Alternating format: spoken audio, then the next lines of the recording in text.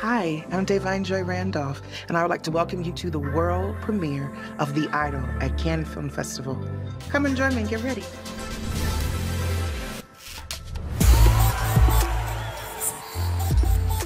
Today we are in Cannes for the premiere of The Idol. I have an amazing stylist, Posh McCoy, and we knew coming in we wanted to go with something iconic.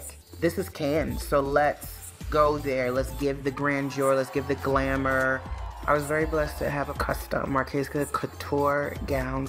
It's elegant, it's chic, and this was Marquesa's first custom with Cannes, and that was a really, really big major moment for us. We started pulling pictures. We had tons of inspiration. The first thing was, what color are we wearing? And I thought mauve, ombre. It's been a month process of figuring out every single detail, the train, what the back looks like when she goes up the stairs. We gave them our measurements. They then give a sketch. It's a real trusting process. And then when we got the dress, it was a perfect fit. And it was kind of a beautiful surprise, to be honest. Erica and her team went through many, many, many leaps and bounds to make sure that we made it happen. I had a very, very solid team. Ashika Daly, who did the makeup. On hair, we had Lacey Redway, legendary, being that we're in France. We went for a modern take on late 60s, early 70s, old Hollywood glamour. Love an opportunity for a wardrobe change. For the after party, we wanted to go a little bit darker, a little bit more chic. I had a sexy black number made by Julia Mendez. So we went with an all-black ensemble with a beautiful black pump that we had with the velvet, gold jewelry coming in from Dinosaur Designs, Mashara, to make that dress pop even more. We wanted the premiere to feel really anchored in her character in the show. Power through it and then just call it a day. I love fashion, and I always try to make sure that my characters look good. Yeah.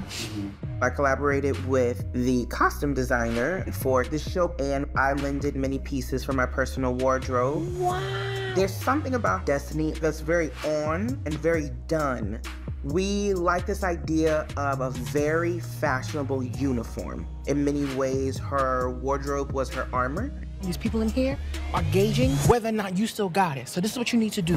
Being a curvy black woman, that's like another minority. Not many people are experienced in dressing people my size, and so it has for many years required me to learn what looks good on me, what things I like, and I have been doing it by myself for a very long time. So I'm very lucky to have an amazing stylist who gets it and who celebrates my body and my curves and knows and understands that just because you're a certain size doesn't mean that fashion should come at a cost. I'm beyond grateful to be a part of this project and that I was able to attend this festival. It's very wild, but I think it's also very apropos of how surreal and special this project has been.